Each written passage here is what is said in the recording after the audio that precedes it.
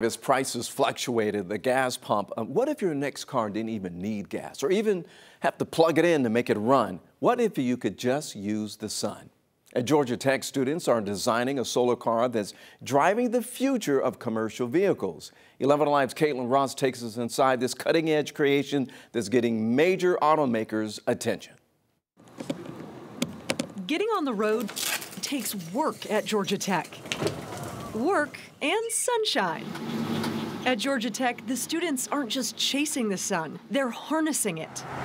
Literally 14th Street, all those cars around us are like, what the heck? Lighting up a new lane on campus. This is a solar-powered car. The Georgia Tech solar car turns heads. So you've probably seen it around. And powers smiles. We're trying to make it as efficient as possible. But it's not as simple as just hopping in. So this doesn't look like a normal car, and it doesn't drive like one either. First of all, you gotta wear a helmet to drive it. You wear a 5-point harness, and the gas pedal is on the wheel. There's 2 different brake systems, and it's really small in here.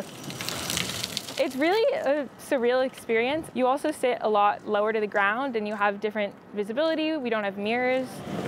Emery Stratman is at the wheel for the Georgia Tech Solar Race Car Team, a group of about 100 students who designed and built this car from the ground up. I see a lot of hard work when it comes to each individual's contribution to this project, from the electrical team, from the very early design of the aeroshell to the actual nitty-gritty of assembling. That effort pushing toward the future. Race team president Grant Espy's hope to move from the track to the streets. There's already being prototypes produced by companies. They don't look traditionally like a car. Some of them look a little bit like a dolphin, but there's a lot of progress being made on them, so I'm really excited to see that. This Georgia Tech solar car cost $250,000 to build.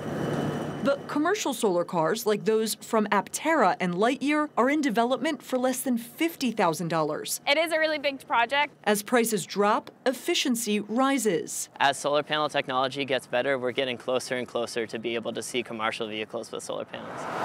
Cities with lots of sun, like Atlanta, will get the most mileage, but all modern solar cars come with backup batteries for cloudy days. The Georgia Tech team recently put a different solar car to the test. You're trying to make it an endurance race. Driving 1,000 miles from Missouri to Nevada in a national competition. Like F1, but at like 30 miles an hour. A bright future powered by the sun, driven by innovation. Reporting in Atlanta, Caitlin Ross, 11 Alive News. That is really cool, don't you think? Well, this market is absolutely heating up and fast. According to SkyQuest, the global solar car market went from $450 million in 2024 to a projected $2.5 billion in 2030. 3 major companies are working on solar cars right now, hoping to roll them out later on this year.